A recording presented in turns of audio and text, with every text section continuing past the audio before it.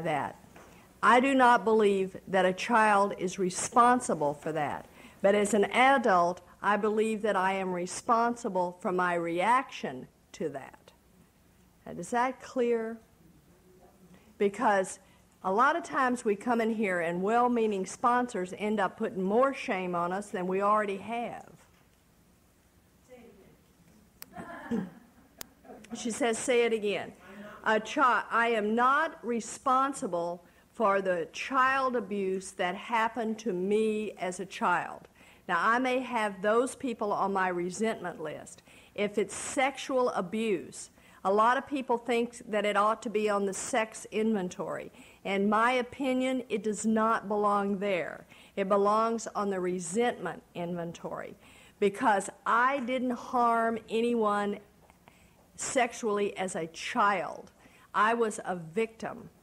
But if I harm someone as an adult as a result of that abuse, for that I am responsible. Now, the other thing is that a lot of people in Alcoholics Anonymous are made to feel ashamed and responsible that as a child they had something to do with that. No, you did not. In my opinion, now this is what I believe, have anything to do with that. But what I am responsible for is my reaction to that as an adult.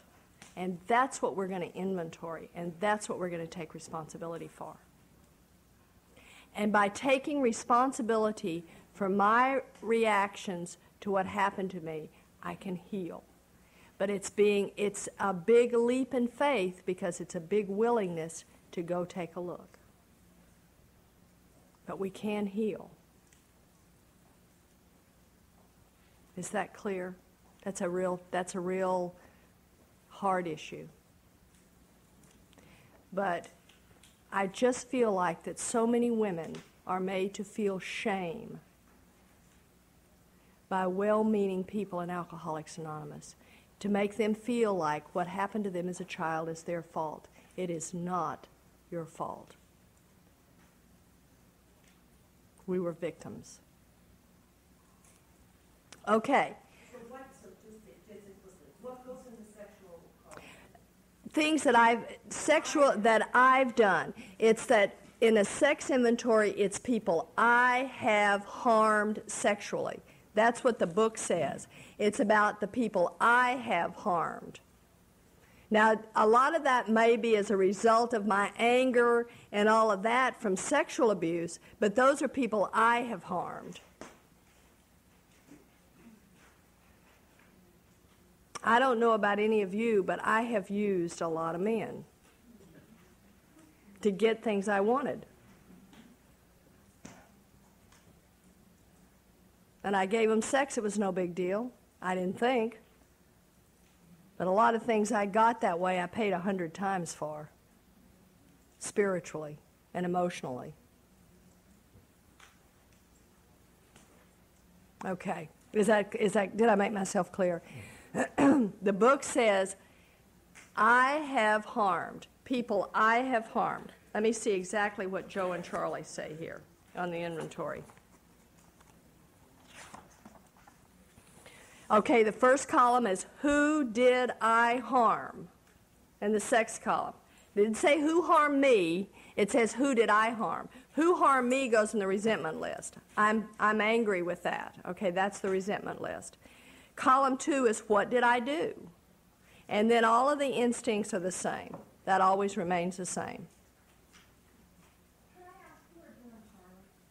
Joe and Charlie are two guys that do big book seminars. And they are, I know Terry would know their last names, but they're two guys and they go around and they do big book seminars. And most every taper has tapes. Here comes Terry with a box of tape to show you what they look like. They are excellent, absolutely excellent. And they talk about the big book comes alive. This is a 1992 big book study, Joe and Charlie. This was done in North Vancouver, BC. And if any of you, I put these tapes in my car. I drive around and listen to them because I don't know about you, but my memory doesn't hold all the time. So what I do is repetition strengthens and confirms, and faith then comes naturally. That's what the book says. I have to hear it over and over and over, and it just makes the big book come alive for me. I have a better understanding of the big book. So I just highly encourage you, if you've never, done anything with these tapes, to do it. It has made it so clear to me. And inventories, it's like now today, inventories, amends, we're going to talk about that, are clear. But you may, forget what I say this weekend, and this goes through the whole part of the big book. Bill's story, Dr. Silkworth, his letter, yeah. So, yes, Terry? 5 minutes. Okay, now when all of this is written down and we do this inventory, the first thing we do is do just like the book says, the step says, admit it to God, to myself, and to another person. Now what is the first one? Admitted to God. And here's the rub I hear a lot of times, and I said the same thing. God already knows. That's not what it says. God already knows. It says admitted to God. So it was necessary for me. You do that, you interpret that however you want to interpret it. For me, I was told it was just as necessary that I give this inventory to God as it was that I give it to another person, which means read it. Now, when I tried to tell God, I sat there and started reading it, and before I knew it, I was editing it, and I'd forgotten about God. It's okay. Don't judge yourself. It's all right. It's okay. Just don't change what you've written, okay? Everybody hear that? Leave what you've written no matter what. If you stand there and say, oh my God, I should have done this, I should have done that, because I think along with the disease of alcoholism comes the disease of perfectionism. Leave it alone. And then admit it to yourself, yes, these are my wrongs. This is what I did. And then take it to your sponsor. And another thing I want to be very clear on. The big book of Alcoholics Anonymous says, choose carefully who you give your inventory to. Now, folks, remember that rooms of Alcoholics Anonymous are made up of very sick people. So choose carefully when you take the inventory. And what I want to do is I want to stop now, and we're going to pick up here at 2 o'clock. I believe it's 2 o'clock. We'll pick up right here. So if you want to do this, 1 o'clock or whenever, okay? If you want these to write down in your inventory, come take a look at them. Thanks, guys. Thanks, women. I'm sorry.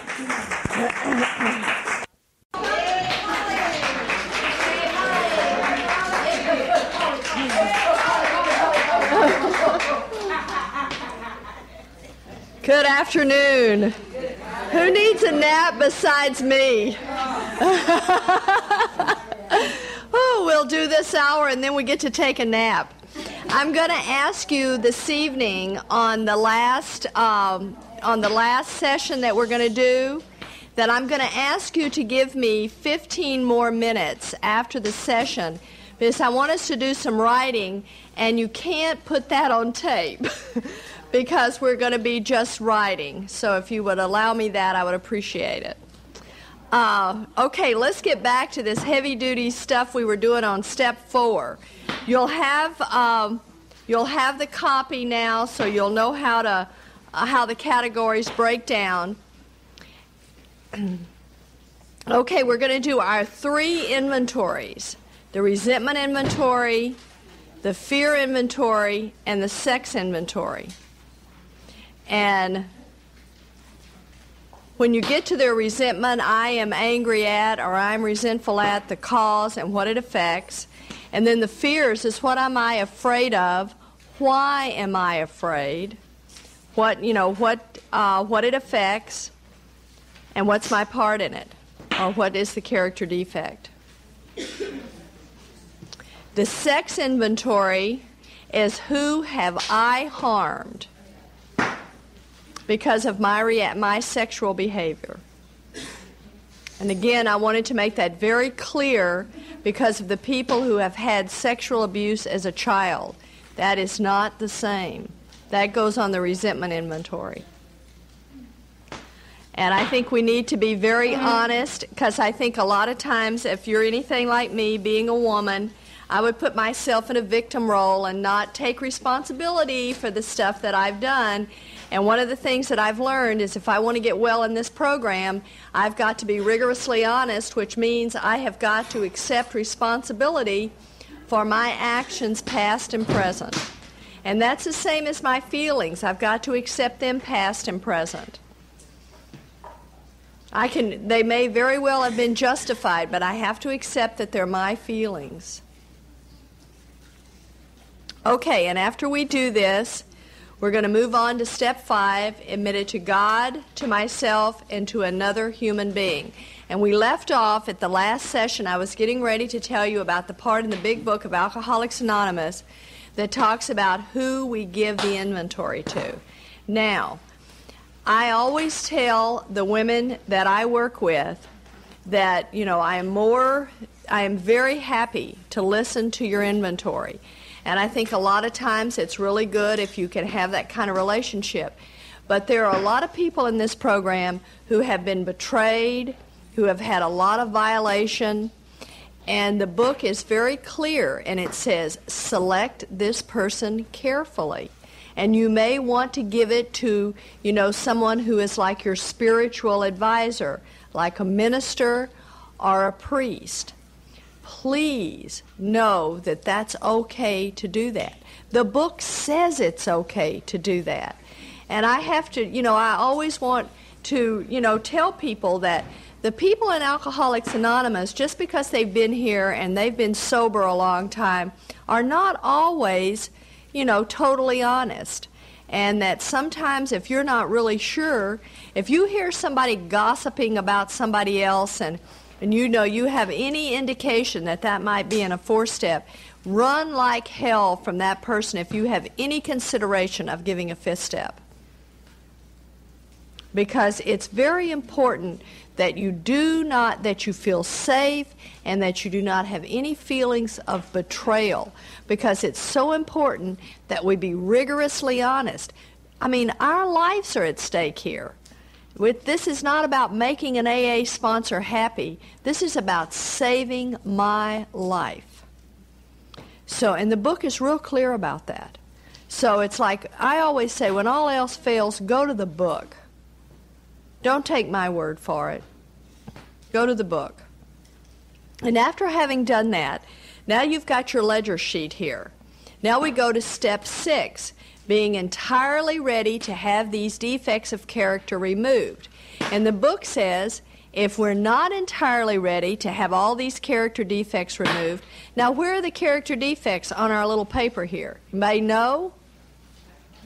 The 4th column. That's our character defects. So why would you want to burn your inventory? This has all the information here. So if we burn the inventory, we get rid of, then we don't have the information. So we're entirely ready to have God remove all these defects of character. And it says, the book says, if we're not ready, to just continue to pray for the willingness to get ready. That doesn't mean that you can't take the step, because what we're going to do is we're probably ready to have most of them removed, but maybe there's a few we're not ready to have removed. And then step 7 says, humbly ask God to remove our shortcomings. That's it. Now, there's a guy in our AA group at home. His name is Frank H. Great guy. He's just, if he won't let us make him a guru, because in case anybody didn't know, gurus are self-appointed. And he won't let us make him a guru, but he's been around for a while, and he's always saying, if you don't like, the way I'm acting, I've asked God to remove it, he just hasn't. Because that's what the step says. Ask God, just humbly ask Him to remove our shortcomings. And then the book says we have completed step 7. Now, if you think you have any power, I was told, Polly, if you think you have any power to remove your shortcomings, think again. Only God can remove our shortcomings. What has been my experience is I get this whole series of opportunities to get rid of my shortcomings. That has been my experience. But I do not have the power in which to remove my shortcomings. Only God has. So, you can take a deep breath and know that if you've asked Him, that probably what you're going to get is a series of opportunities to grow. Step 8, made a list of all the persons I had harmed and became willing to make amends to them all. Now, where's the list? The first column of the inventory.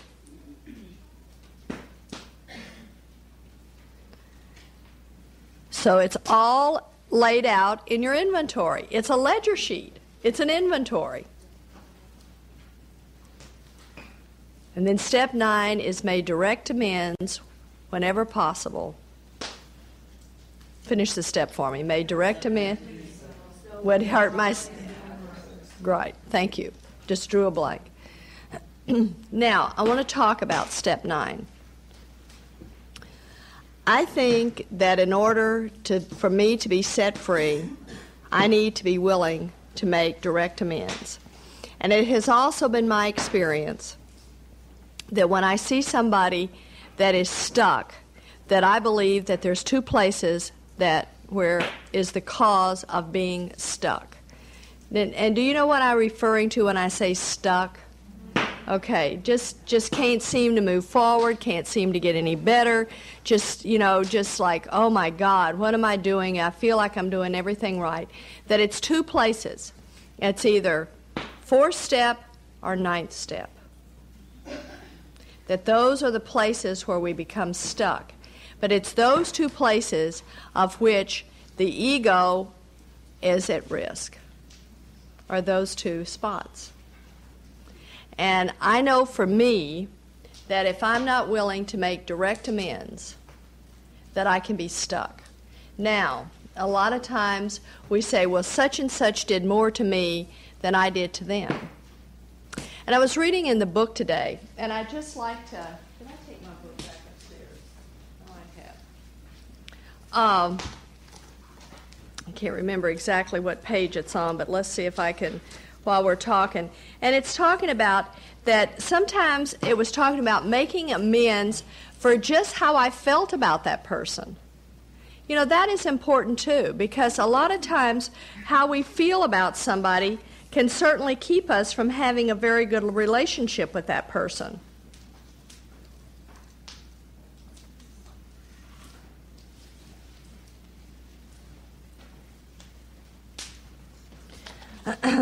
Nevertheless, with a person we dislike, we take the bit in our teeth. It is harder to go to an enemy than to a friend, but we find it much more beneficial to us. We go to him in a helpful and forgiving spirit, confessing our former ill feeling and expressing our regret.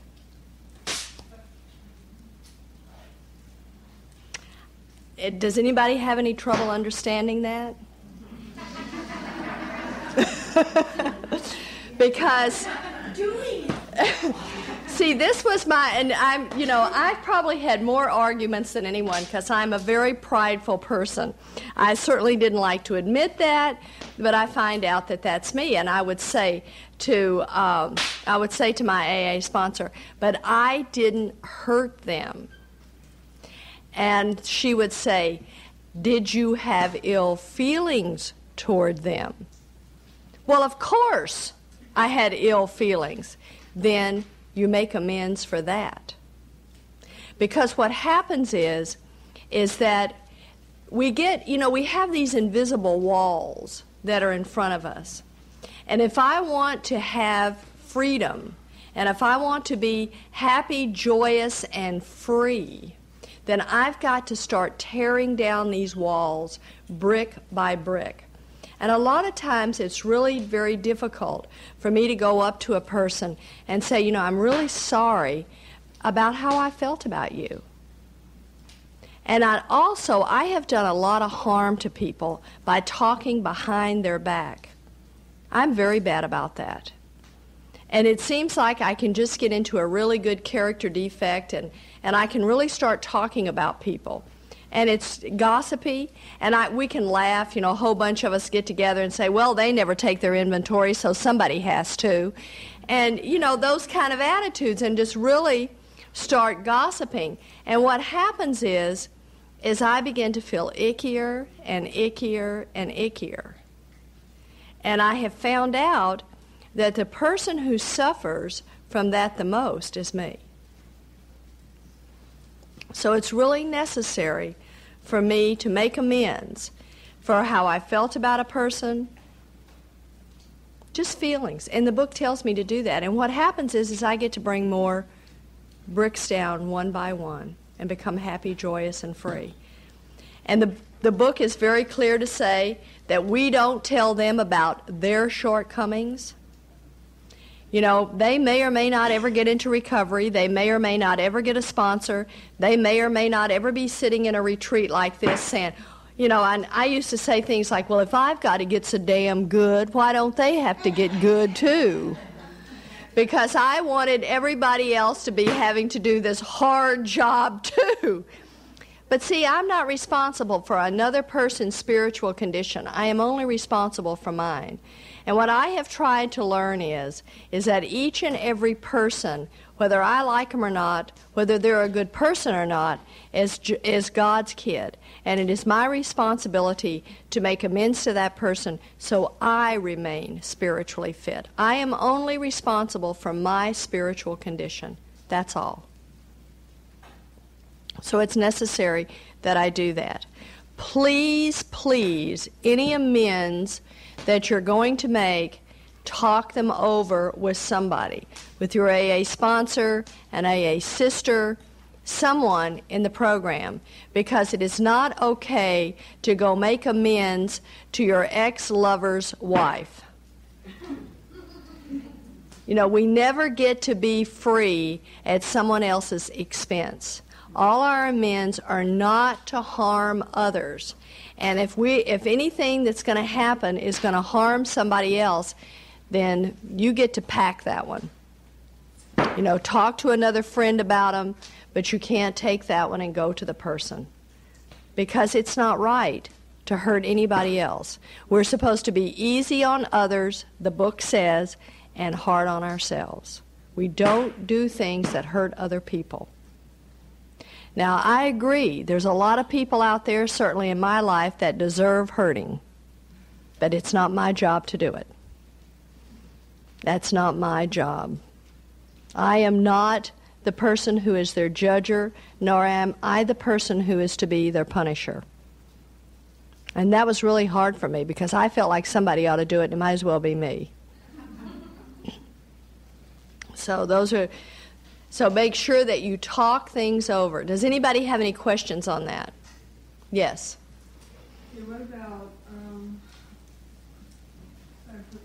you didn't like a person and you just can't go up to the person and say, I didn't like you for a whole lot of years. Or, you know, I get real confused on that because a lot of people I was real silent. But that doesn't mean I didn't go out and find them. Okay. Get even and all that kind of stuff.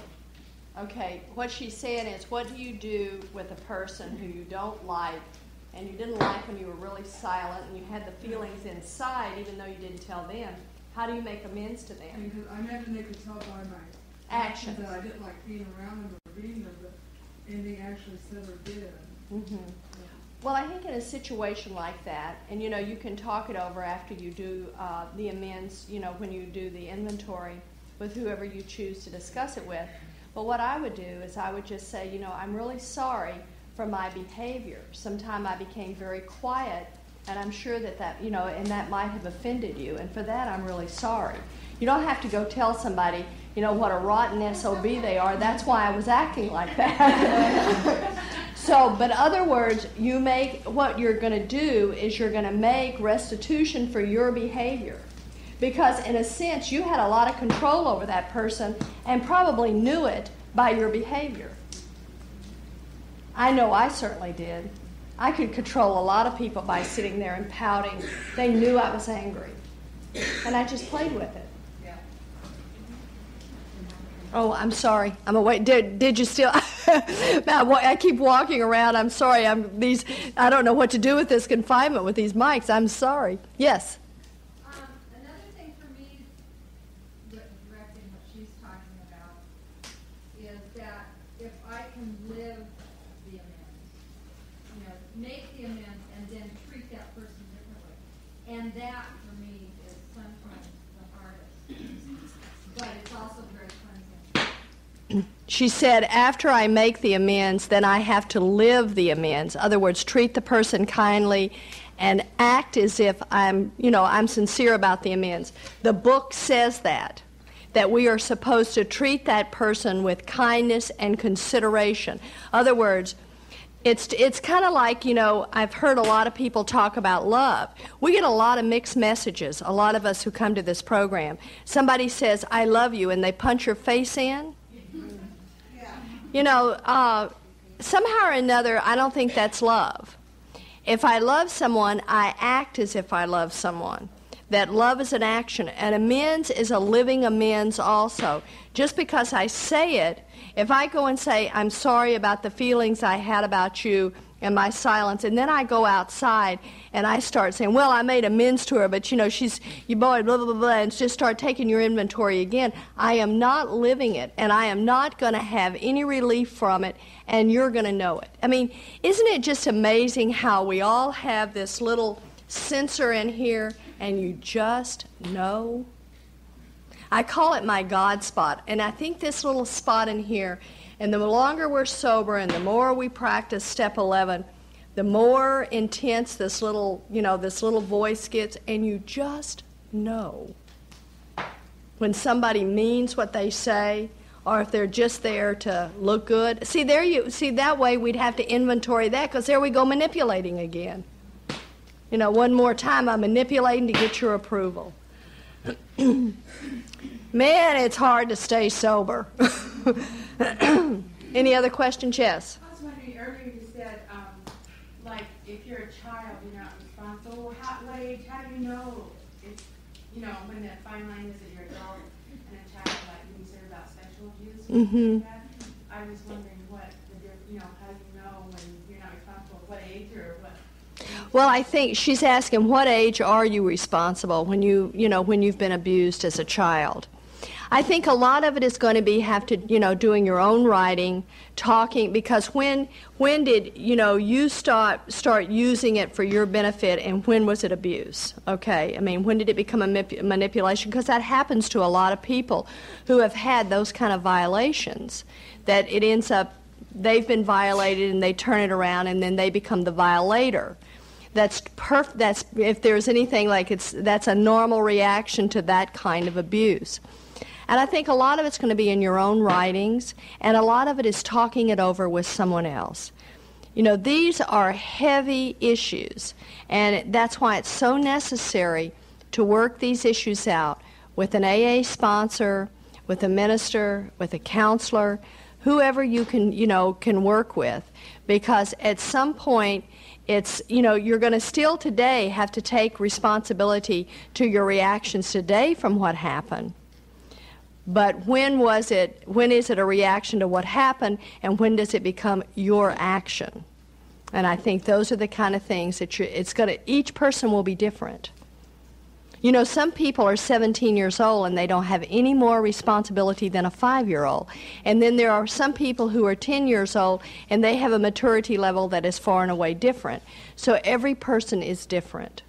I think you need to be really careful with that subject, because I don't care how much your 10-year-old is. If you're living in the household of your parents and you're being abused, they're still in a position of judgment and power over you. Right, exactly. I don't think anybody should make the mistake of thinking that they're responsible for their own abuse by a parent. Even if they're 21 years old, if they're still living in that household, it's still under the control of that person and the manipulation of that person. Okay, she said she doesn't believe that anybody should have to take responsibility. Even if a child is 10 years old, they're still under the control of the parents. And even if they're living in the house and they're 21 years old, they're still under the control of the parent. I have a little bit of disagreement with part of that. But The thing is that when you grow up, from the time you're born, if you're living in a household like that, you are groomed by that parent. right, exactly. And it just doesn't, oh, I'm 18 today, now I take responsibility. Well, that's what I'm trying to say to her. It's different for different people, and that's what she's saying. Just because somebody is 21 years old and they've been in that house and they've been groomed by that parent, just because they turn 18 doesn't instantly make them an adult. I couldn't agree with that more. I totally agree with that. And that's why I think that each person needs to do... See, some people leave home at 13 years old, and maybe they do something different. Some people are trapped in a house, and they may be 30 and no more responsible for their actions than a 9-year-old. So I think all of those things are something that needs to be weighed. It's an individual thing. You know, I totally agree with you, because, see, you don't know how that person... I mean, it's kind of like being in a concentration camp, you know. You don't know any better unless you've been out of the concentration camp. If you've never been out, you don't know there's anything but the concentration camp. Yes. I grew up in that home. And I've gone through all this, and I've gone through it myself and with my sponsor and forever. And the thing is that all of us who grew up like that, we took total responsibility for everything that happened to us. And then as we grow and we start doing the work, then you get to sort that out. But Right. I can tell you that I have, and most people I know, after you've done the work, can look inside ourselves and know when it changed. Exactly. I know for myself when it changed from somebody doing it to me doing it to somebody else. And I have had to go back, like we all have to. Mm-hmm. No matter what it is you did to somebody else, and say, I did this, I'm responsible, I was wrong. You know, and do the work, do the steps on that sort of stuff. And it is a hard thing to do. It is. It's a very difficult thing to do, Jill, and she's saying, you know, that this happened to her. And as you do the work, you know when you changed from being a victim until you change to being the offender. We all know where that change happens. And I think it's true. Little kids, if there's something going wrong in your house, you know that because a child is self-centered. That's the way a child is supposed to be. So if all this horrity's going on in your house, you know for sure that you're responsible for it. So as a child, sometimes we take total responsibility and don't even see that we're a victim. So all of this stuff, it takes time to sort it out. Because I just knew that my daddy was angry, hitting on my mother because of something I did. But see, that's what the steps are all about. Right. Is that I am personally responsible for Reagan getting reelected the second time. Now, I know, but I've grown. You knew it, but you were old, and I've grown, and I didn't have a whole lot to do with this last election. It's the same thing. Right, exactly. Where am I responsible? Right. What's my purpose now? Right, and where does it begin and end? And I think that's all about what recovery is, and it's really hard because it's a difficult place, and some of us have a lot of hurt to work through, and to know what am I responsible for, what am I not responsible for, and where did I have no power and no control? What was I powerless over? And what does the book say? My dilemma was a lack of power. And a little child is certainly in that dilemma, even though I may feel like I had so much power that family was totally doing all those things and I was responsible.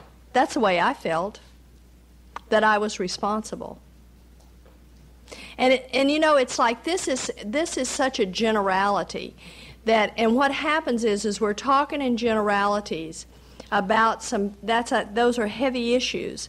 We're talking in a generality about very personal things, and it's really hard to put, it needs to be discussed on an individual basis. That's why you don't go do fifth steps and come to the podium and tell them.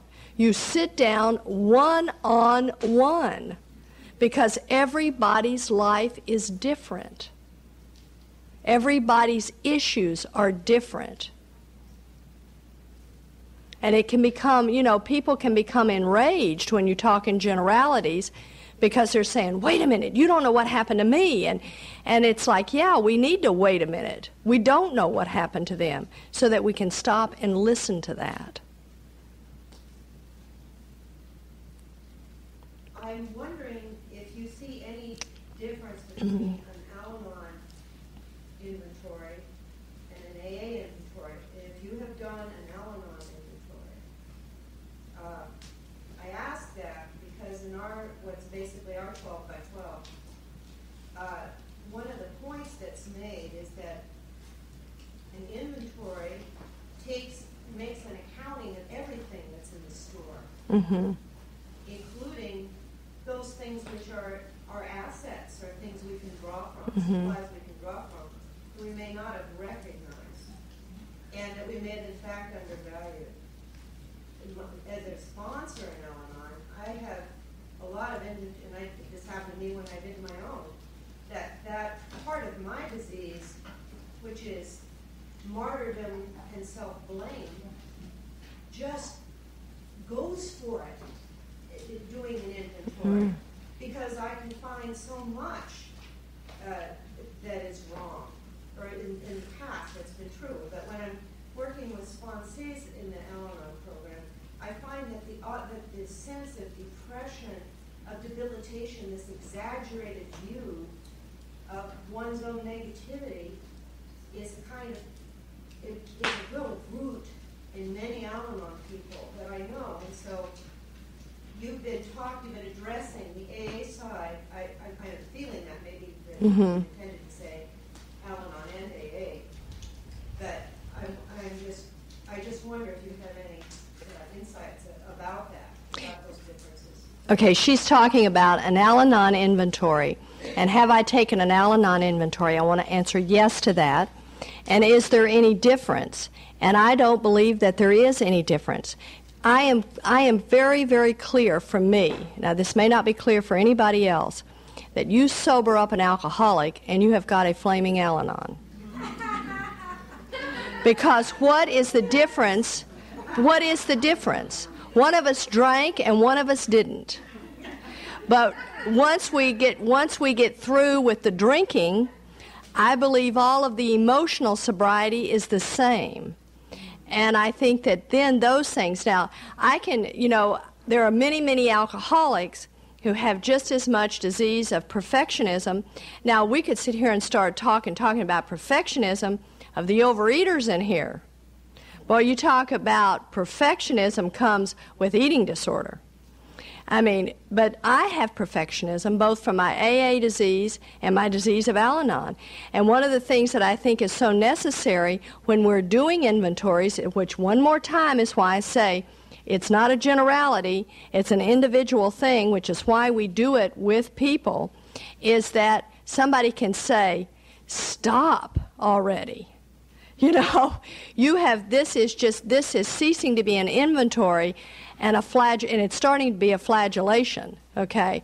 This is starting to be your character defects. We need to talk about this character defect you have of having this need to beat yourself up. So, what I am resentful at myself, I can't accept myself. Most of the things that I can't, that was the whole thing. I couldn't accept the imperfections in me. I had a hard time doing that, which is why I would go to a mirror and see nothing. I couldn't accept me. And I think those are part of the things that we need to work on. And I agree with you 100% because I can do that. I can do that here thinking, here I come to this conference, I should have all this stuff being prepared, and then I can just say, oh my God, I didn't have those copies, I didn't do this, I didn't do that, and I can get into that spiral one more time of what we're talking about, of just get out the whip and beat up on myself. I never knew what they talked about, that one man died on the cross, Polly, put yours down, because I would do the same thing. Needing to be right, and I don't think that that's an Al-Anon trait.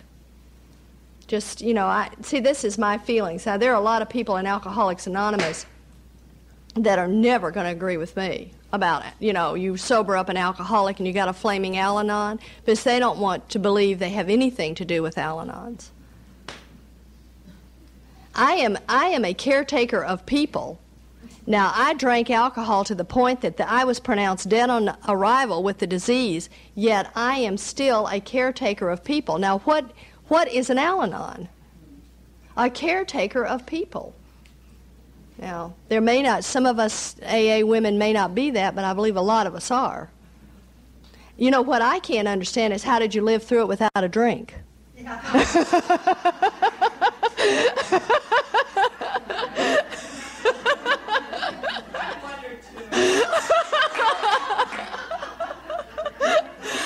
If I was in that much pain, by God, I'd take a drink. That's always been a mystery to me. Yes. She asked if codependency meetings were the same as Al-Anon meetings. To tell you the truth, I do not know.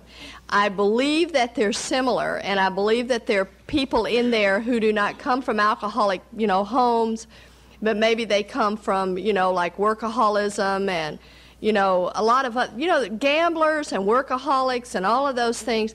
That's just, anything that separates you emotionally from the people you love and care for. It's and I think that's what codependency is all about in their meetings. So I know they use the 12 steps. Is that right? Yeah. Okay.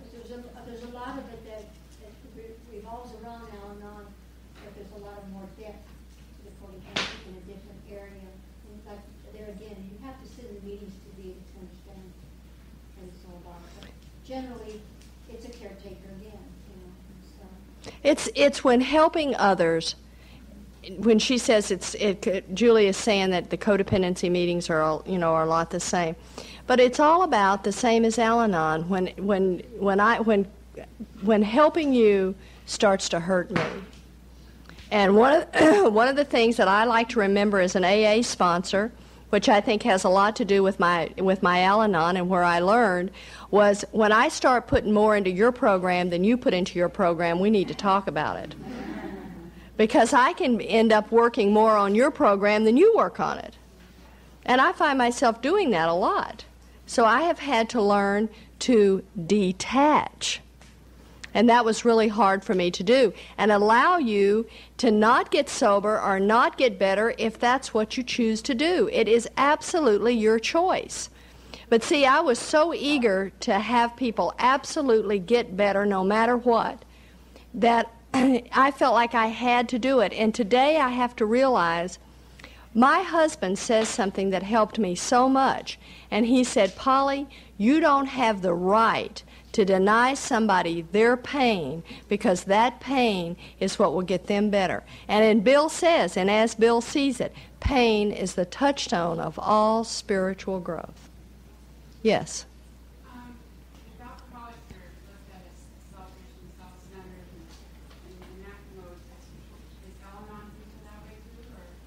She said, I love it, E.T., that's great. She said, if alcoholics are looked at as selfish and self-centered people, are Al-Anons looked at that way too? Go ask an Al-Anon what their primary purpose was. Their primary purpose is to say, look what I've done for you. Without me, you'd never make it. And see, that's who I was too. My poor husband, who's got congestive heart failure, I'm walking around in meetings of Alcoholics Anonymous, sober alcoholics, saying, he'll die if I don't take care of him. Yes?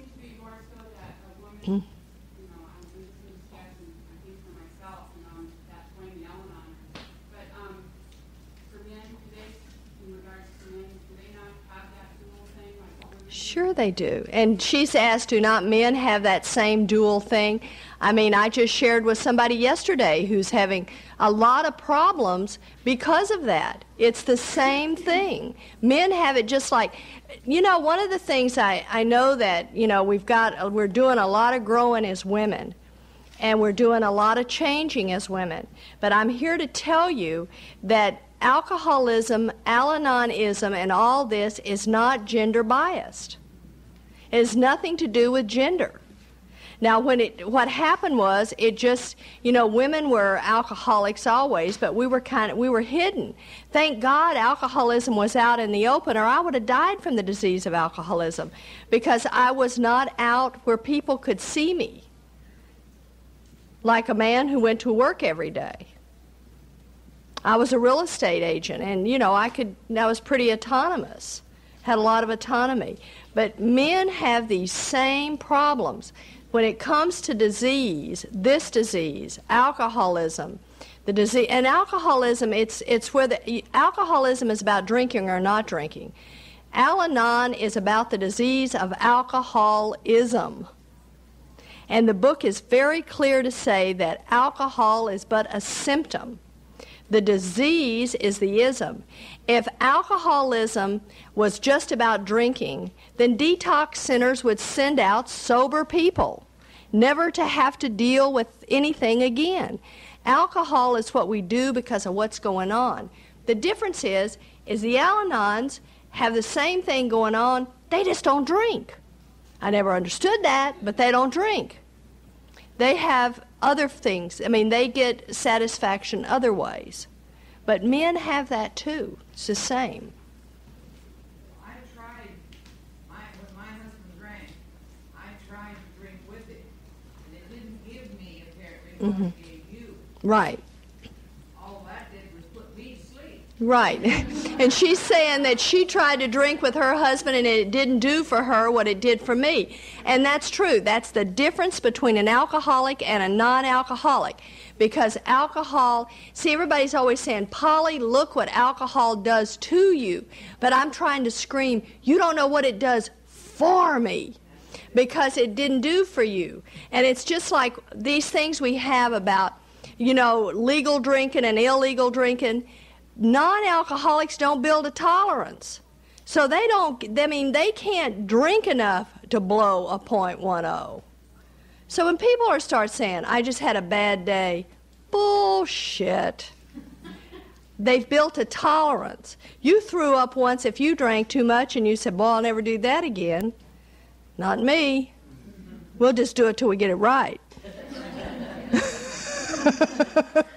We'll just keep trying. This feels too good. I'm not about to give it up.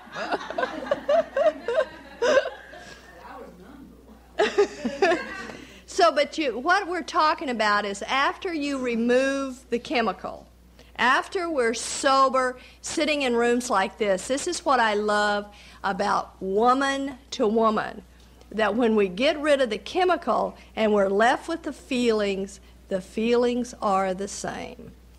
And I believe that with all my heart. Now, you may disagree with me. That's my opinion. That's not in the book. So that's my opinion. But I think when we get rid of that and what's left, we feel alike. Now, we come to step 10. 10, 11, and 12 have been called the maintenance steps. And in 10, it says, continue to take personal inventory, and when I'm wrong, promptly admit it. Now, what that does for me is it says, I take an inventory. So that means that if I don't need to write it out, maybe I can just think about it, as I lay down and go to sleep at night. But sometimes I may need to put it on paper. Because I can tell you that there are days that I can build some big resentments. Somebody can do something to me, hurt my feelings, step on my toe, and I'm truly pissed off. And I need to write it out, just like we did here. I need to, I am resentful, what's the cause, and take a look at it. Because I'm so biased as to what they've done to me, I can't see my part in it. So I need to write it out. And then when I'm wrong, promptly admit it. What is that? Step 9.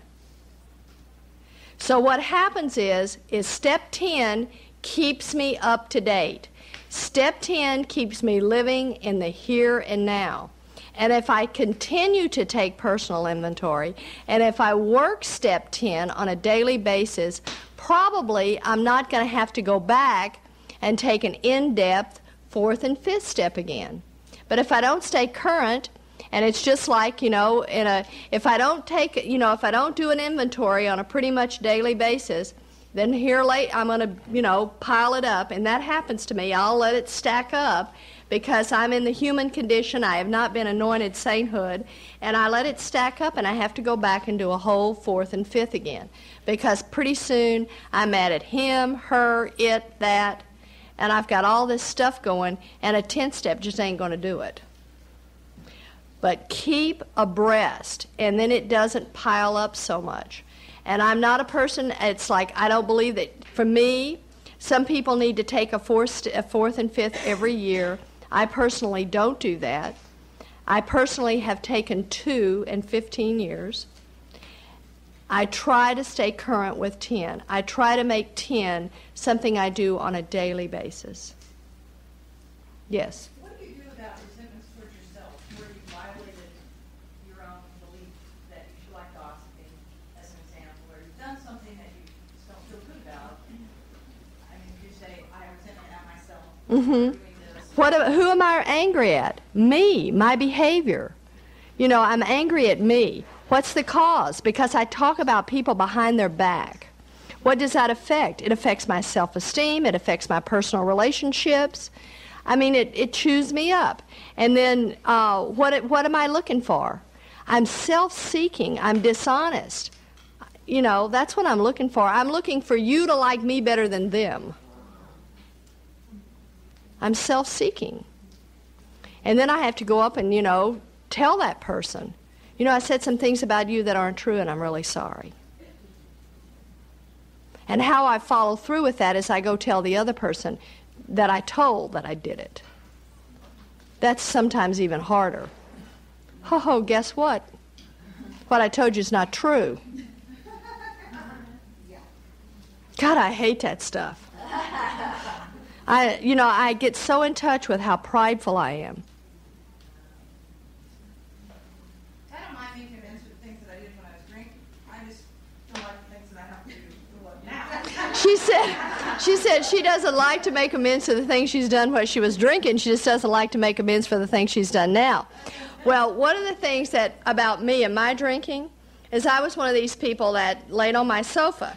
So what I did is I did a lot of damage to my family. Now that I'm sober, I run havoc through everybody's life. So I get to make amends a lot. I do worse with the here and now than I did with than I had with the past.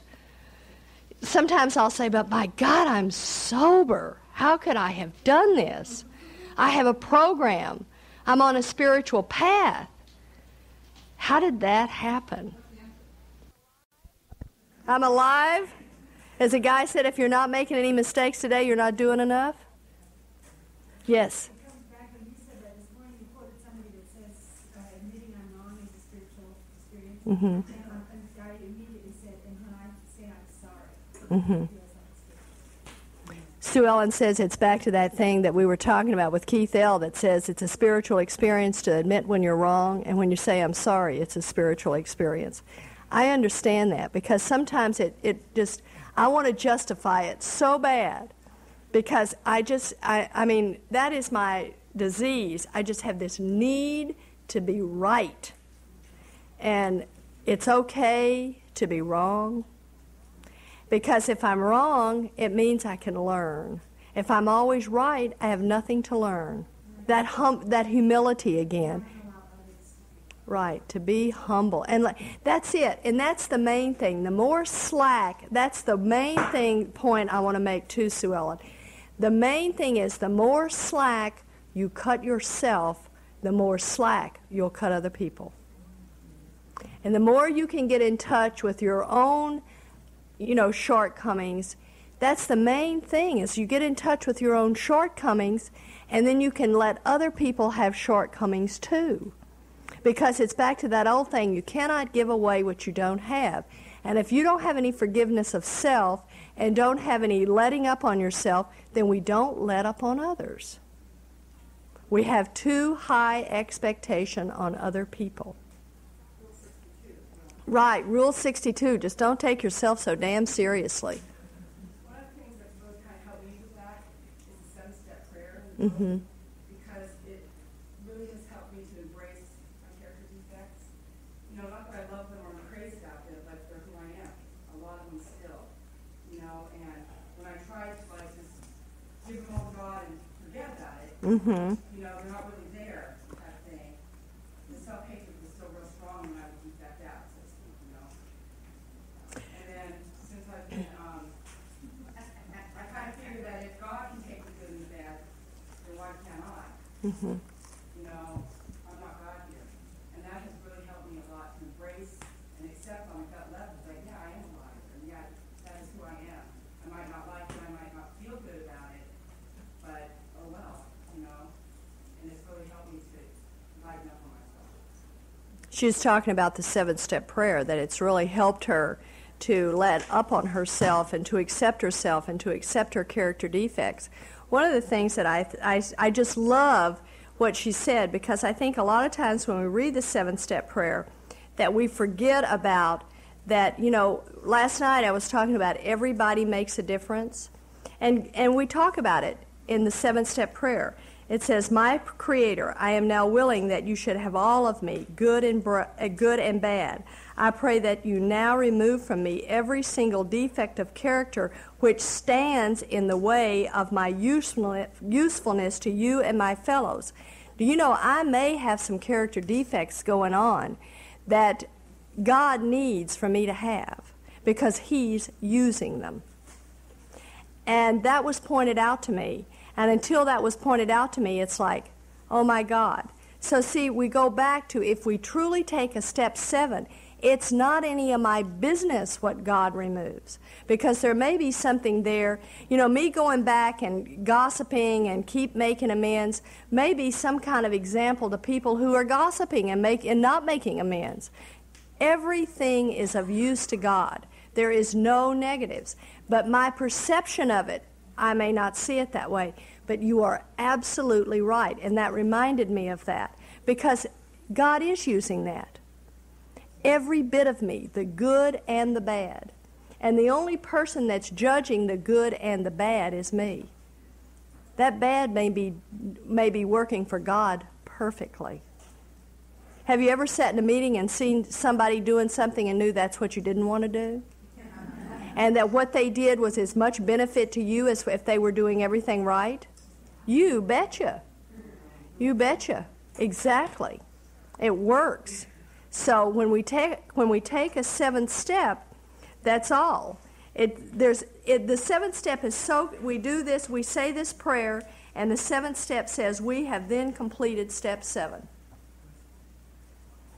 And I hear people walking around meetings of Alcoholics Anonymous say, I'm working on my character defects. How do you do that? She said with a blood instrument. I love it. Step 11, sought through prayer and meditation to continue my conscious contact with God, praying only for knowledge of His will for me and the power to carry that out. And one of the things that I try to do is I try to read some readings. My husband and I do this together in the morning. And we try to read some readings and to just sit quietly. And I love what I've heard in AA and Al-Anon meetings, that prayer is when I ask God, and when I talk to God, and meditation is when I listen. And sometimes I'm not sure that I often say God has never sent me a fax, so I don't get, messages that way. But usually what happens is I'll pray to God and I'll ask for some guidance, and lo and behold, from left field, from God knows where, here comes somebody with the answer. And it is, I can see God working in my life constantly like that. It just happens. I ask for help, and I just invariably get it. It never comes the way I thought it would come. It always comes in very mysterious ways. but I always get the answers that I need if I ask. And what I try to do is do just what the book says, to be of maximum service to God and others. And I truly believe that God answers prayers. I just believe that with all my heart, that God answers prayers. And I believe that there's power in prayers. And when I have, something going on, I ask people to pray. I used to stand behind podiums of Alcoholics Anonymous and ask for people to pray for my son Russ. And I know without a doubt that the very reason that he's doing as well as he's doing today is because of the prayers that were sent up in rooms just like this. I believe in the power of prayer. And I believe that he answers the prayer. And there's a lot of people who get more direct, messages from God. For me, God, as I understand him, speaks to me through the people. That's the way it works for me. And there will be times when I have these intuitive feelings, but what I try to do is discuss them with another person. And it just keeps going on. And once I was told, every time you mention God or your higher power, that is a conscious contact. So it doesn't have to be just in the morning or just at night. You can talk to God as you understand him all day long. But any time you do that, it's a conscious contact. The 12 steps says, having had a spiritual awakening as the result of these steps, I carry this message to other alcoholics and practice these principles in all my affairs. I know today that why I have the things I have is a direct result of the 12 steps of Alcoholics Anonymous. That it's taking a set of actions that is necessary to produce a spiritual awakening. And I truly believe that the 11 steps is action that can produce a spiritual awakening. There has been a lot of times that I have had to take actions contrary to the way I felt. But by taking those actions, just because I feel like I don't want to do it doesn't mean I don't do it. But taking those actions, and that is what is necessary to produce a spiritual awakening. And then what I do is I go practice these principles in all my affairs. And I'm here to tell you, it is not tough for me to be spiritual and wonderful in this room. It's real easy. But I guarantee you when I get on an LA freeway, sometimes it gets real hard not to flip a guy off. It's real hard to practice these principles in all my affairs. That's when my program is at the test. And I can tell you where it becomes the greatest test is when I take this program into my marriage. Because the person that I tend to abuse and neglect and to do my program the least with is my husband. I have time for everybody I sponsor. I have time for all of this stuff in Alcoholics Anonymous, and I'll look around, and the one person that I haven't taken any time for is Dave. And I'm pulled up short on that many a time. But you see, that's what I do, because I have to be reminded of that character defect of my fear of intimacy. That the person I love the most tends to be the person I neglect the most. So it becomes real necessary for me to practice these principles at home with Dave. And then when I go out on a freeway to try to be nice and say, certainly, you can come in. Move right in. Oh, hello. Thank you. And I grow a little bit when I can do that. So, okay, the next session that we're going to do, we're going to talk on we're going to talk about emotional sobriety and some of the things that are defects and what the remedies are. And then we're going to talk about doing some writing, not inventory writing, just writing, so that we can get, there's a lot of things that we have intuitively that come to us, and it can come in writing. And we'll do that this evening. That's what I asked for the extra 15 minutes for, because you can't put that on tape. We're going to do that after we do the speaking. Does anybody else have anything that they want to add? Yes. Okay. Everybody stay put. After this meeting, we have some announcements. Is there any? And Laura has one. Is there anything else before we can shut this one down? Anybody have anything else to add? Thank you, ladies. We'll see you tonight. Have fun this afternoon.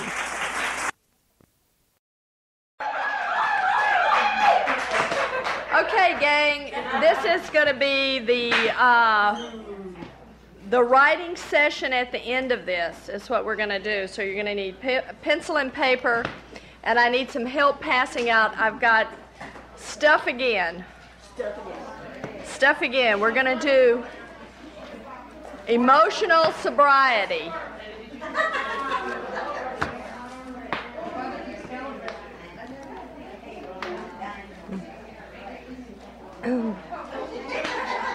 Hi, everybody. This is when I found out I was going to be doing these retreats. I have a wonderful Al-Anon sponsor, and she sent me this material. So I'd just like us to go over it, and it's got the sources there, and it's we get the stuff from Alcoholics Anonymous, the ODAT, Stools and Bottles, Who Are You? And the rest of it is just hard-earned personal experience. And we're going to talk about emotional sobriety. And one of the things that has been very clear to me in the program of Alcoholics Anonymous and Al-Anon is to know the truth, and the truth will set me free. But also the main thing is that I am not free as long as I am blaming others and not taking responsibility. And so, if I can take responsibility for my own actions, my own feelings, I never even wanted to be responsible for my feelings, my reactions. When I can start to take responsibility for those, I can begin to be set free and to grow, and not to be bogged down with all that ick of the past. Okay, let's just do some reading, and we'll just go on, and everybody can just kind of find their way in, and we'll just get started. This is just a statement that I liked, and I just put it in here. I can be myself when I am in a situation I like. Can I be myself when I'm in a situation I don't like? And that's what's really neat, is that I can be myself either way. And that's, other words, again, that's that maturity, and the difference in a child is that even though I don't like what's going on, I can still be myself and be happy. It is easy in solitude to live after our own opinion, but the great man or woman is he who in the midst of the crowd keeps with perfect sweetness the independence of solitude. Other words, it's very risky for me to come here over the weekend and to tell you my opinions and my feelings, because what I do is I take a risk that someone is not going to agree and someone is not going to approve of me, and it's very difficult for a person like me to maintain my own independence if you dareth not agree with me. And that's been very hard for me. I think we talked about that earlier, because I would sell myself out for you to approve of me. And I'm so grateful today that I don't sell myself out for you to approve of me, that I can maintain what I believe in. But you know what is even nicer is that I can let you believe in what you want to believe in. The live and let live syndrome. And that if you find a way that works for you and it doesn't happen to be my way, that I can allow you to do that without taking in all this resentment and all those icky feelings because you're not doing it my way. And that was always, if you didn't agree with me, I took everything personal. So if you didn't agree with me, then you didn't like me. And hopefully most of the time I don't do that anymore. Let's do some clarification of terms. Emotion. And these come from the Standard College Dictionary. A strong surge of feeling marked by an impulse to outward expression and often accompanied by complex bodily reaction.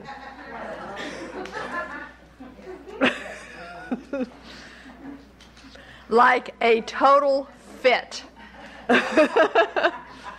Intoxication, to be made drunk, to elate or excite.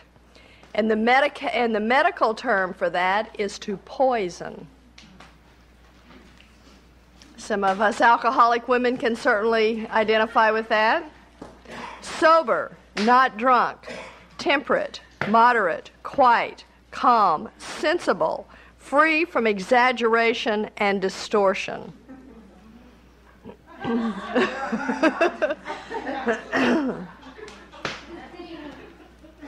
If we live truly, we shall see truly.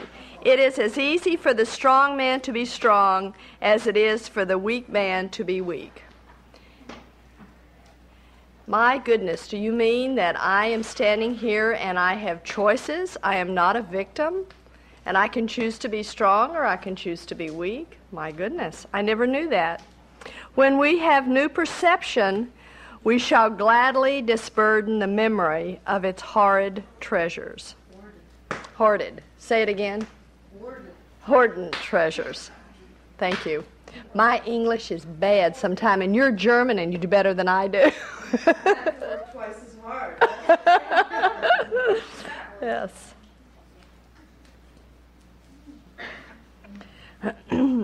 AAs and Al-Anons discover if they want the Al-Anon and AA way of life, they must become willing to go to any length to get it. Then you are ready to take certain steps. To stop ourselves from drinking and stinking thinking, we recognize these as symptoms and seek to get to the underlying causes of our physical addiction and mental obsessions. Most of us discover that a major cause of our living problems stem from emotional immaturity. We seem to be people who have no defense against the onslaughts of misguided feelings. And we tend to go to extremes, usually some kind of escape in coping with emotional pain and discomfort. I'm sure none of you identify with any of that. We become aware after coming to the program that the intoxicants we need to be on the alert for are not beer, wine, whiskey, vodka, tequila, gin, or other narcotics, but the emotional intoxicants. Anger, intolerance, self-pity, resentment, jealousy, dishonesty, plus self-deception, criticism, fear, depression, and blame. Any of y'all been drunk lately? So we're going to talk about emotional sobriety and see how many of these we've been drunk on. Anger, a deadly poison to sanity and serenity, a special punch to those who want to be God in their own lives. Its impact succeeds in obliterating reason and self-control. One can enjoy being a human hurricane while plunged into the depths of this emotional intoxicant. Sometimes the debris left after this storm is staggering. The big book talks about us being, like bulls in a china shop, and how anger, that's, and it's all those negative feelings. And I think about today, what a good man my dad is, or was. He's dead now. But the thing that I brought to the program of Alcoholics Anonymous that I could remember the most was his anger. It just overshadowed. I let it overshadow anything else. Anger is a devastating. And the big book of Alcoholics Anonymous talks about anger needs to be left to those who can handle it. We're just not people who deal with anger very well. And it's just something that is devastating to people. It hurts people. And you know what it does to the people that we're angry at and the people that receive it. And look at what it does to me. Just think about the last time you were angry. My gosh, your stomach hurts, your head hurts, your neck hurts. I mean, it's no wonder that people die. You know, you can get cancer from that kind of anger, heart attacks. Mercy, it'll eat your very being up. The remedy, it's just one whiff of anger sets up the compulsion to act on it. Practice total abstinence. Should the compulsion to get the upper hand, third and fifth step it when sanity has returned. The strength to resist taking the first drink of anger comes from daily use of the 12 steps, slogans, and willingness to assume responsibility for one's own conduct. And here it comes one more time of I have to take responsibility for my own actions and my own feelings. And I was a person who was never willing to be responsible for my feelings. It was your responsibility to make me happy. And today I have to realize that it is my responsibility, and I am responsible for my actions. Children, little kids, are not responsible, but grown women are. Intolerance, an emotional inebriate which fouls up 12-step work. It succeeds in blocking awareness of what has been shared with one in the program. It causes emotional bias and prejudice. And we were talking about that earlier. It's one of the things, and I'll just share this with you. I don't talk a whole lot, but my youngest son got sober in the program of adult children of alcoholics. And a lot of times I don't say a lot about that because that seems to just fire people in Alcoholics Anonymous and Al-Anon right off, is anytime anybody talks about ACA. And what I learned was, see, I got that bit of judgment taken away from me because, you see, without that program, my son might not be here. And so I had to quit judging that everybody has a right. And see, I don't know what your contract is with God, and I don't know if that's the best road for you. I knew nothing about live and let live. I was an intolerant, judgmental person. And today I'm trying to allow those kind of feelings to slip away from me, because the more I do that, the more closed down I am, and I miss an opportunity to learn when I shut my mind off. Remedy, daily doses of live and let live, plus an open mind. Seek to develop compassion, the highest form of emotional maturity. How hard is it to be compassionate to someone that we know or we feel has harmed us? How hard is that to be? It's very difficult to feel compassion.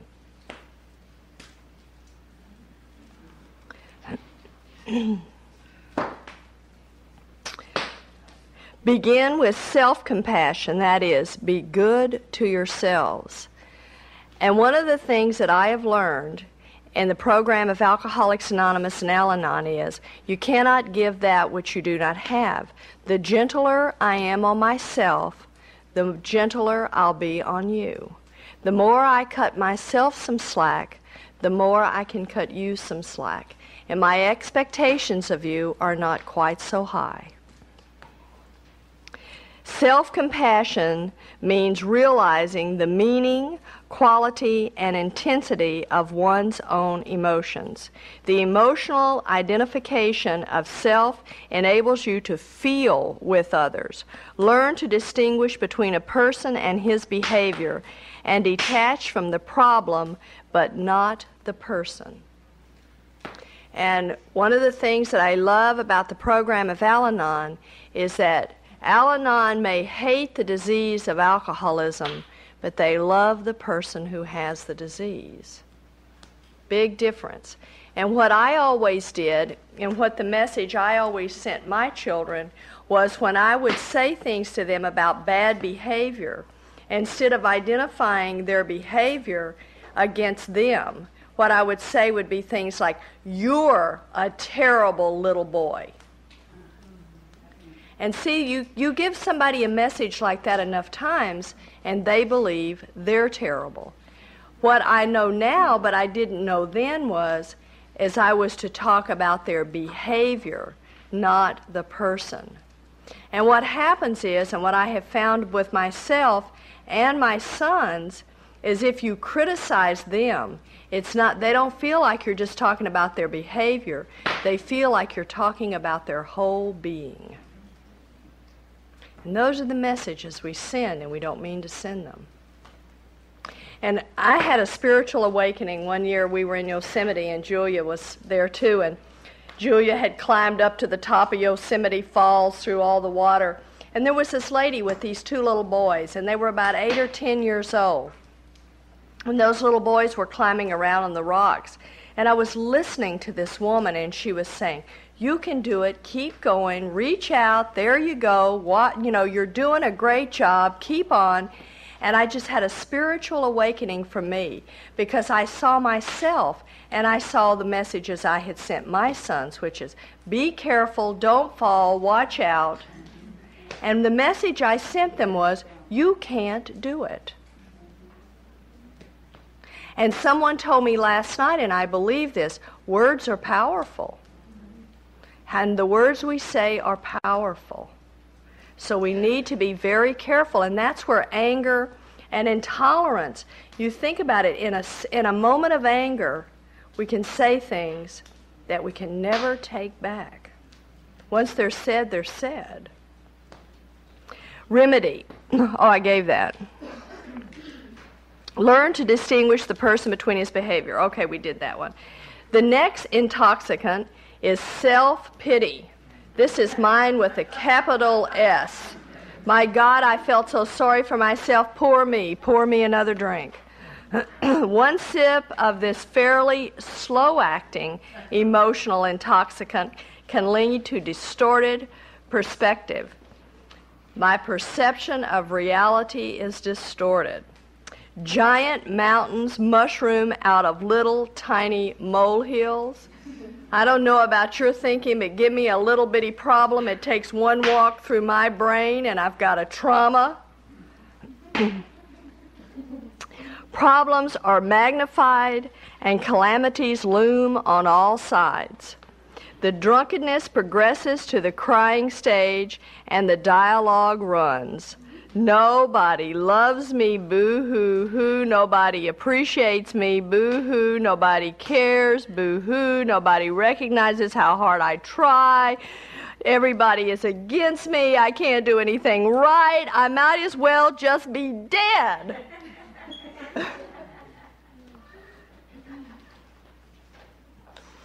Set to a mournful tune, these lines are played over and over in a half-dark, gloomy, and unswept mental hangout. At the center of self-pity is a half-grown Ken having a slobbering, blubbering temper fit at God, self, circumstances, and people. As long as he can keep the drunk tears flowing, he does not have to leave and go out into the light.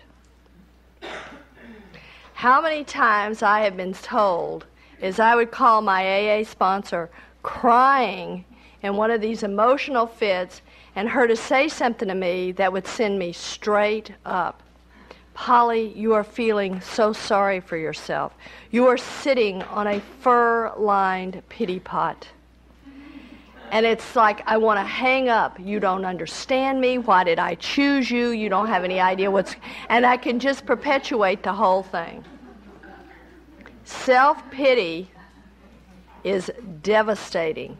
It is so self-destructive. Remedy. Hourly doses of daily gratitude, appreciation, and admission of God's grace. Stop hanging out in mental dumps. Stop keeping company with the bad companions of resentment, fear, and selfishness. Don't flirt with self-justification and self-righteousness, which will sweet-talk you into a dive. Total abstinence is hardly possible unless the self-pity trips are replaced with being others-centered. Substitute daily contacts with a higher power and group members for the frequent visits of the self-pity bars. Tough stuff, huh? Whew! Of course, growth and change brings us pain, but we have already been steeped in personal pain anyway, and it was a pain of destruction. Pain from growth and change is productive, and we become winners rather than losers by it. To achieve emotional sobriety, then we need only, and the next one is called self-motivation. And I can't think of another thing that is more self-motivating to me than for me to watch another woman in this program able to do the things that I could never do. Experience strength and hope, because to watch other women walk through things that I could never walk through or felt like I could never walk through has been my hope. And I love this program. The program is a program of attraction instead of promotion. And I came from a background of where everything was promotion. People said one thing and in my perception did another. The program of Alcoholics Anonymous, as we hear so many times, is you get to see miracles instead of hear about miracles. Self-motivation, a clinical term for, damn it, I'm tired of hurting, and I'm desperate enough to do anything to stop the pain. Courage and backbone, guts and gumption, willingness and common sense, recognition that process is the journey and perfection is the destination, and that we have a long way to go before we get there. And one of the things that I loved in the program when I got here was this is not a destination, it's a journey. And I guess if I ever reach perfectionism, it'll be time to go. And I love that because all along the journey we get so many experiences, and these are opportunities to grow. And if I can change these painful experiences into opportunities to grow, I can look at it in a different way. I know there's been a lot of times that I've sat around, screaming at God, gosh, I just think I've grown enough. I'm ready to rest on my laurels. It's been enough. But I guess it just hasn't been enough because I continue to need these experiences. Why should we assume the fault of our friend, wife, husband, father, mother, or child because they sit around on hearth are said to have the same blood? The power men possess to annoy me, I give them by a weak curiosity, by Emerson. And that's the thing. I look around and I think just because somebody is the same blood, I'm going to be just like them. I always thought that. How many times have you grown up and your mother said you're going to be just like your father, or your father, or somebody said you're just like your mother, and then you go around and you're sure of it and you can't stand them? So you just give up and don't try?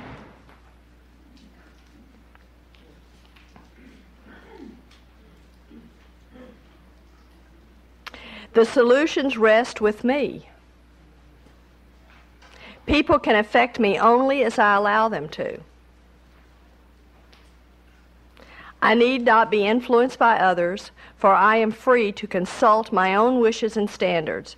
With the help of my higher power, I can adorn my life with comfort, serenity, and enjoyment. It does not depend on any other person, and the sooner I accept this fact, the sooner I will be able to face myself realistically. What an order. I can't go through with it. The solution is in me. And I can remember when I first became aware, and I was able to, by the help of many people in Alcoholics Anonymous and Al-Anon, to tell my children, and by telling them I could accept that for myself, was that your problems have my name on it, but your solutions have yours. I can do nothing for your solutions. I can own what I did as a parent, but I can do nothing for you except be the very best example I can be, because you're an adult now. If we have a desire to stop or at least diminish emotional slips and binges brought to the surface and aggravated by the problem of alcoholism, then we are ready to say to ourselves, half measures availed us nothing. We stood at the turning point. We ask His protection, care with complete abandon. There is no way that I can give up these old ideas and these character defects without the help of a power greater than myself. I don't believe, maybe some people can, but to me I don't believe that that's possible. In and of myself, the book says it, in and of myself I am nothing, the Father doeth the works. The very best I could do for me is to get me pronounced dead on arrival. But because of this program and what we do, I'm a free woman today. The miracle. Finding ourselves locked in the intoxicating grip of certain emotions and suffering the pain and hangover from these, we found it necessary to learn which ones are so poisonous and threatening to our emotional sobriety and serenity. We learned that to avoid these emotions and their crippling effects, that we can act our way into right thinking by saying to ourselves, if I were not jealous, depressed, etc., what would I be thinking, feeling, doing? We step out on faith, asking God's guidance, and easy does it, but do it. And this is one of the things that I learned when I came into the program. It's like you act your way into good thinking. You don't think your way into good living. So what happens is, in order to have good living, I must first, what did I say? Did I say it wrong?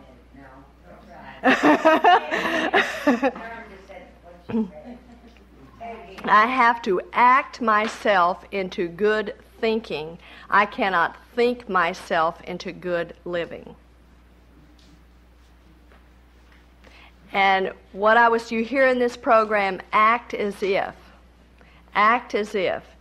And a lot of times we get that all bent around, well, I'm supposed to tell the truth, that's dishonest, if I don't do this, it's not acting as if. And, you have to learn to discern which of these, what's truly lying and what's truly trying to change a negative thought into a positive thought. And you can't think your way into doing it. You have to act your way into doing it. You can't think your way. So it takes an action. And it's really wonderful, because if you keep doing it, then it's what the book says, that repetition strengthens and confirms, and then faith then comes naturally. One day you wake up and you just don't feel that way anymore. And it's amazing. And the only thing that I know to tell people who are new is to just trust the process. This is a process. Trust the process. The following list is by no means a complete one of emotional mischief makers. However, one's recognition and treatment of these will certainly provide the strength, hope, and experience to overcome any others one day at a time, sometimes one moment at a time. A good beginning is, trust in the Lord with all thine heart, and lean not into thine own understanding. In all thy ways acknowledge him, and he shall direct thy paths. For God works in mysterious ways his wonders to perform.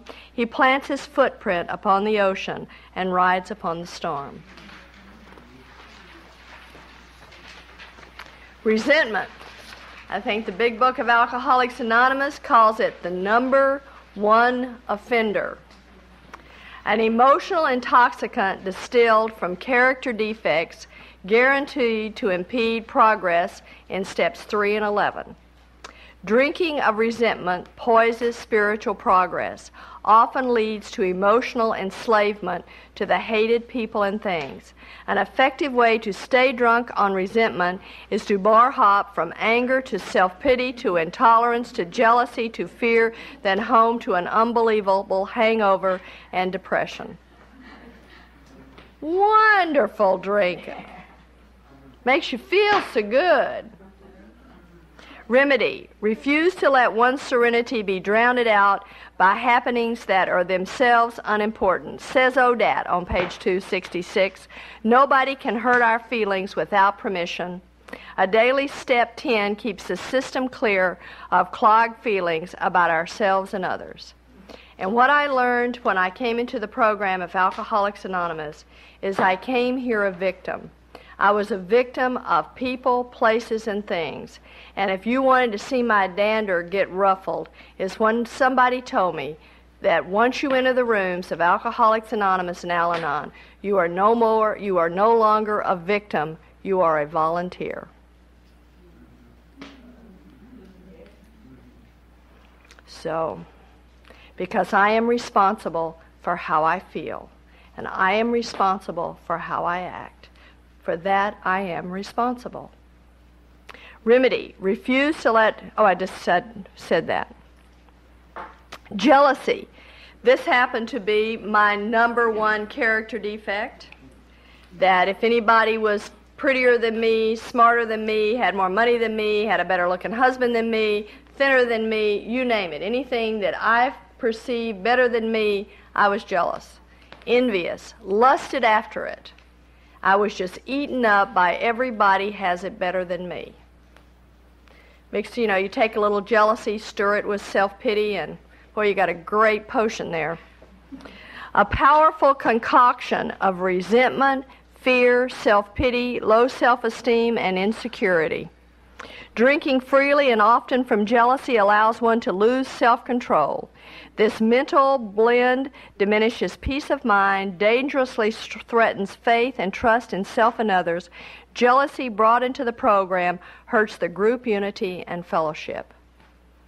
I don't know about any of you, but if I was jealous of someone, I would with a smile sweetly say very unkind things about them. Now, what do you suppose that does to the group and to people around? It is not only tearing me into shreds, it tears everybody else into shreds. Remedy. Recovery is possible through daily attention to spiritual needs. Humility, daily injected, depresses the residual effects of jealousy. Disperses. Thank you. A step 4 and a step 5 reveals the exact nature of one's compulsion to this green-eyed monster. Steps 6 and 7 also put to rout this insidious mind-bender. Today, it's my barometer. When those icky feelings, and I can't think of another word, but just icky feelings, I realize that the only relationship I need to pay any attention to is my relationship with God, because it's that relationship which is not in order. And the big book says, when my relationship is in order with God, I'm comfortable inside. And that jealousy can, the old term, eat my lunch. And I need to do everything I can to just whittle that little booger away. This is another one that has caused me a lot of discomfort, and that's dishonesty and self-deception. The person I have been most dishonest to all my life is me. I've told the biggest lies to myself, and the worst thing of all is I've believed them. Emotional intoxicants, much like champagne, seemingly harmless, laced subtly with rationalization and equivocation. Say those words for me. Equivocation, did I get it right? Yay! Indulgence in this smooth, sophisticated pair can cause one to cross over into crippling self-deceit with the greatest of ease. Its side effects make one feel sure he is not the maker of his own mischief. He cannot understand why his fringe benefits from the program are not coming to him as he sees them coming to somebody else. He cannot give up his secret drinking from this pair until he is brought painfully to the bottom. I don't know if any of you have bottomed out in sobriety and in the fellowship of Al-Anon, but I have hit major bottoms in dishonesty and self-deception. And probably the worst one for me was behind relationships and sex. I was just so certain that if you would just love me enough, then I would be okay. And I lied to myself that it came from other people. If they would just love me enough, then I would be okay. Because, see, in and of myself, I hated myself, and I was making you responsible for me feeling loved. Remedy. Recuperation from the DTs of dishonesty and self-deception requires accepting responsibility of self-change, release of manipulation of self and others. I don't know if there's any other manipulating women in this room, but I was a manipulator. I lost my recovery and frequent spiritual retreats. Here we are. Recovery is noticeable when one can look oneself and others right in the eye, walk with purpose, and feel gratitude and humility from steps 1 and 2. Criticism, a superb social drink blended cheaply and generously of rumor, gossip, and secret glee with others' misfortune, feels so good to smugly, poor thing. The accompanying hors d'oeuvres of self-righteousness is too good to resist. Such clatches drive away the newcomer has come on faith and good reports about the help to be found in AA and Al-Anon. He may go away thinking that the program has nothing special to offer after all.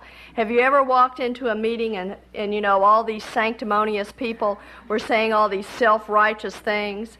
What if there were a newcomer that walked in that day? Very dangerous. Very dangerous. Remedy. Read the prescription on one's own bottle of medicine. More than likely it will say to pay attention to one's own needs for recovery. The contented, well-adjusted person has no need to look for flaws in others. AA and Al-Anon are fellowships of equals. Neither brains, money, looks, prestige, education, cleverness, nor the lack of these kept alcoholism and its effects away from us. I don't know about you, but the last time I looked, this was an equal opportunity illness. Did not matter.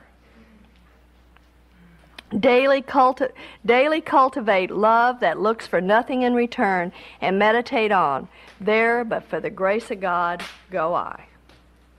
Fear. A few slugs of this emotional mind-blower sends one off into a fit of destructive energy that can wreck home, family, self, and affairs before sanity is restored. Spiritual progress is temporarily paralyzed, and all kinds of thought demons move in with this binge. Remedy. Faith. As the capacity for fear is drained away, faith can fill its place until there is no more room for fear. Fear can drown out faith, and faith can blot out fear. But the two cannot reside together. A choice must be made. We realize peace of mind does not depend on conditions outside us, but for those inside us. Depression. This is one of my big ones. Gosh, I'm going to have to hurry on. We're kind of running out of time here. Definitely emotional intoxicant that is a downer. Dangerous to serenity. One gulp plunges one into an abyss of remorse, regret, and rejection. It floats around in eternal hell, unable to touch base with any solid ground or balance. Emotional vision is blurred, cannot see the helping outstretched hand. Emotional hearing is dulled, cannot hear words of encouragement and strength. Emotional touch is deadened, cannot feel love. Emotional taste is bland, cannot go past taste of isolation and melancholy. Emotional smell is weakened, cannot perceive incense of harmony and fellowship. The whole being is drugged by depression, that realistic contact with self and others is suspended. I so know this. I call it a black hole where nothing can penetrate. Remedy: huge daily doses of attitude of gratitude, willingness to surrender this unique pain.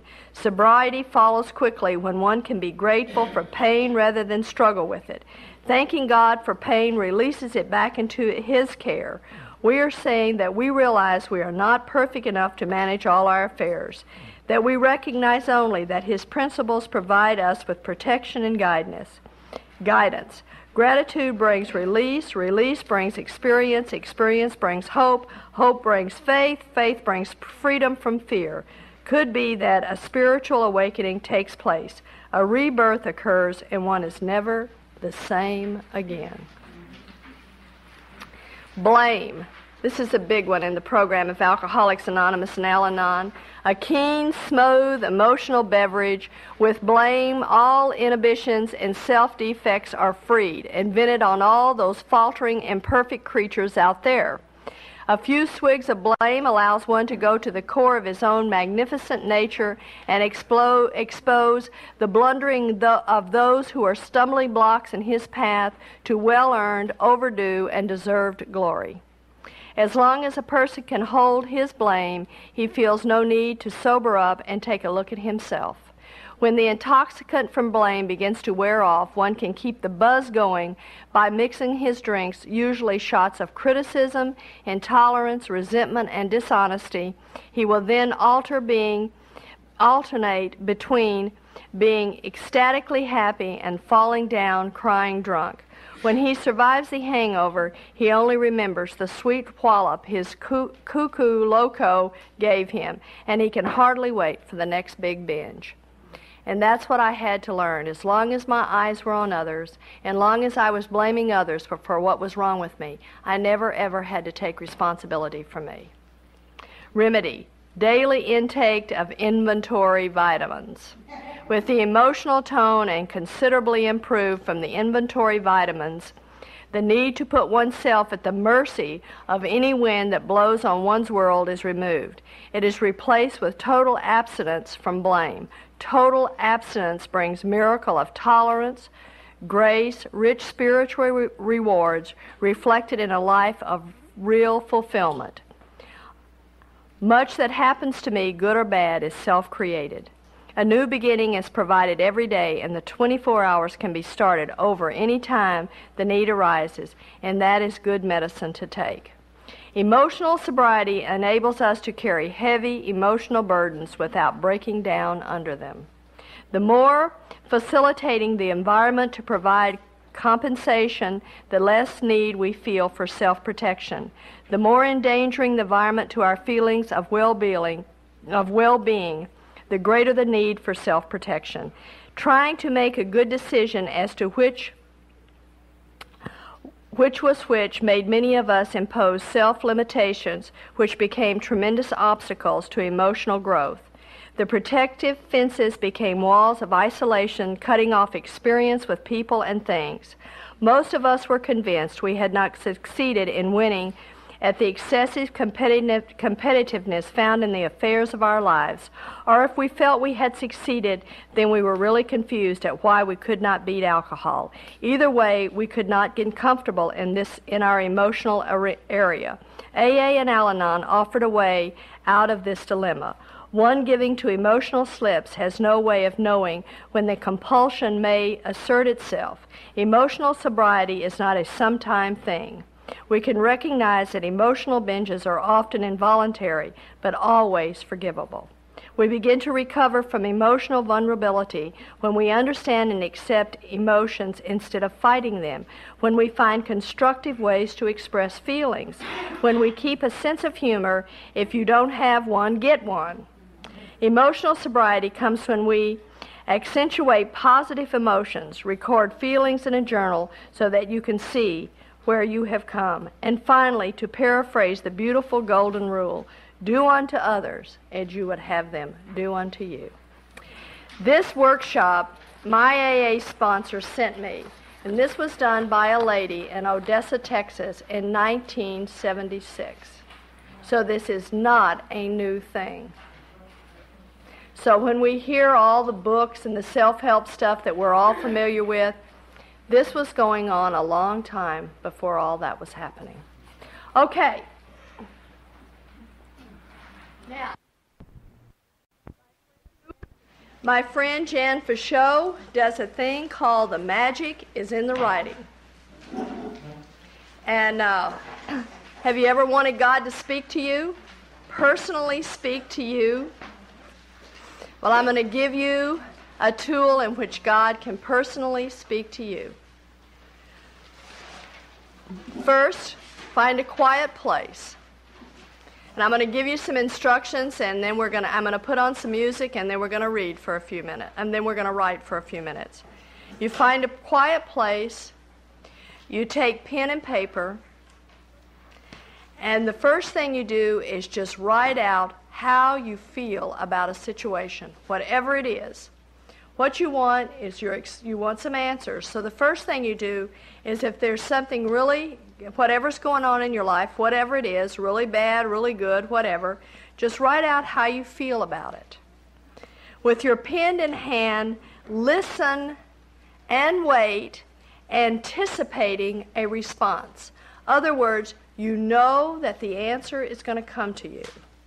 Take down in writing whatever thoughts come to you. Whatever it is, take it down in writing. Reread the entire text. And then follow the instructions. A, if directly guided, what to do, begin. If you feel like you've got an answer, then begin to do what the writing says. If you didn't get an answer, then just do it again. Just write again. In other words, the answer hasn't come. Please thank God for the answers. And if no guidance comes, then just wait and do it again. Okay. Write down the problem. Ask for the problem. Then anticipate an answer as you begin to write, and then read your answer. And this sounds really crazy, but I tell you, it works. Now I'm going to put on some music, and I thank you so much for this weekend, and I thank you so much for the opportunity to let me be here and to share with you the things that have been so important to me, because I never ever believed that I could be the woman that I am today, because I came here a victim, unable to take care of myself or think for myself. But because of you, I am today the woman I always wanted to be. And I know that these things work. So, and thank you for letting me share my experience, strength, and hope.